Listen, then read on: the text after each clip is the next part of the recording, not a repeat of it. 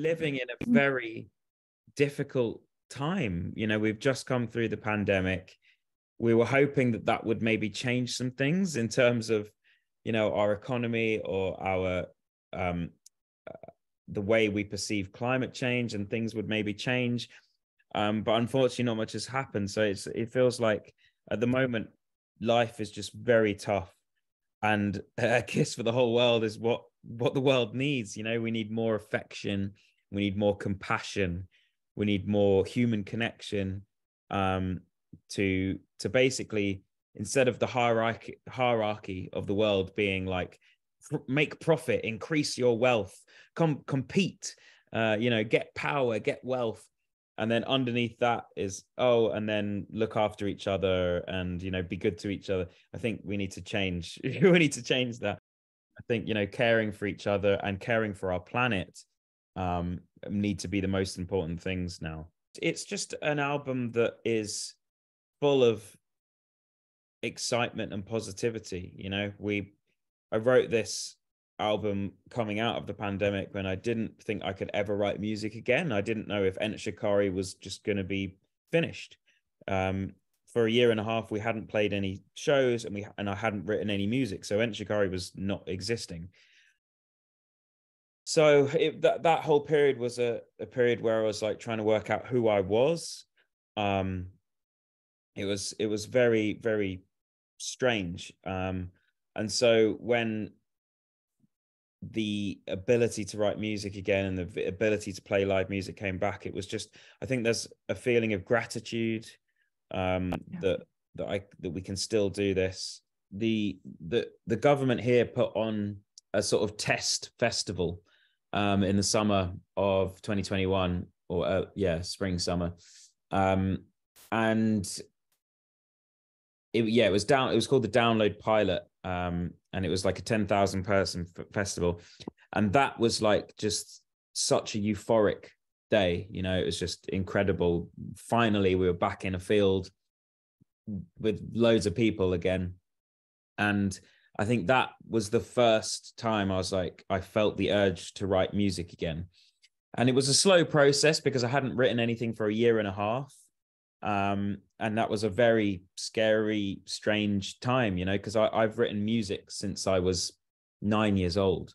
So it's something that I've always had, and suddenly I couldn't do it. And it was just, very strange, very disorientating, very disconcerting.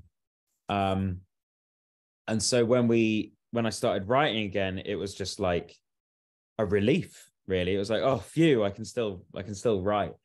And it was everything, all the music was coming out very excitedly. You know, it was like a thrill. And therefore the album's quite like positive and upbeat. And it was just a really relieving, exciting experience writing it. The world, as I said before, the world is a very dangerous place. It's a very divisive place. And music is the one thing that actually brings us together indiscriminately.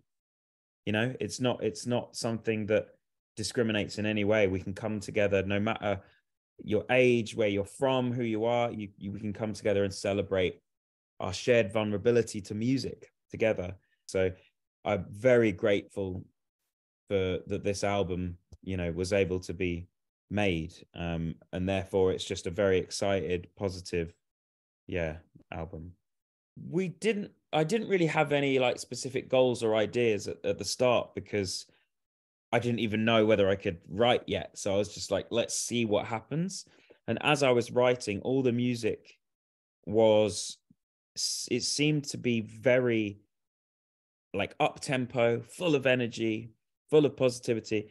And so I realized that maybe we should try and make an album. Like we started by joking about this together, but then it became quite serious. And the joke was, well, let's make an album that's like just bangers, just short, sharp, you know, sing along, big songs, like bangers. And it's sort of basically that's what remained. You know, in previous albums, there's been a lot of kind of layers, you know, loads of layers. The songs go on journeys, they meander all different ways, lots of instrumentation, lots of changes, and lots of, you know, also some of the songs are almost like prog rock, you know, they're quite self-indulgent, like we throw everything at them. Whereas I think with this album, after that gap, I sort of, when I started writing music again, I felt like an extra sense of confidence. And I was like, well, actually, I don't need to throw everything at it. I can just say, that is a really good melody. I'm just going to support that melody. And so the song is going to be much more to the point, you know? It's like cutting away all that the fat, and just leaving the protein. I think that was kind of the idea musically, so it's going to be like short, immediate, recognizable, upbeat, energetic music. Almost every year there's like a different perspective on things, you know. Someone will bring out an article in the media saying rock is dead, and then someone will bring out an article going, oh no, there's all these interesting new ways that, you know, new bands are creating new types of rock music, and it's really cool. And I don't know, I just ignore all of that. I think there will always be a desire for music that is high energy. Now, whether that has guitars or not, I don't care, really.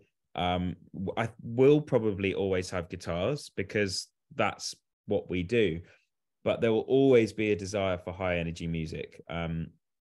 You know, especially when you're young, your life is high energy. You're experiencing new things all the time. It's intense, you know. So therefore, you want music that kind of is a soundtrack to your life, you know, as a young person. And that's what rock music usually is. But then also that's what drum and bass music always is.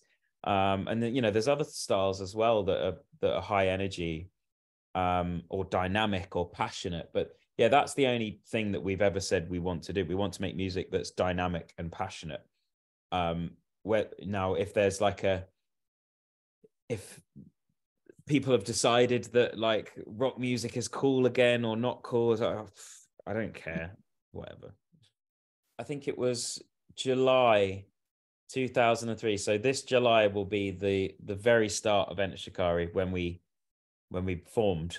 So yeah, I mean, it's just crazy. I remember years ago, like watching, I think it was a hardcore band, maybe it was Terror or something like that, an American hardcore band, and they were like going, yeah, we're celebrating our 20-year anniversary. And I was just like, whoa, 20 years, that's such a long time.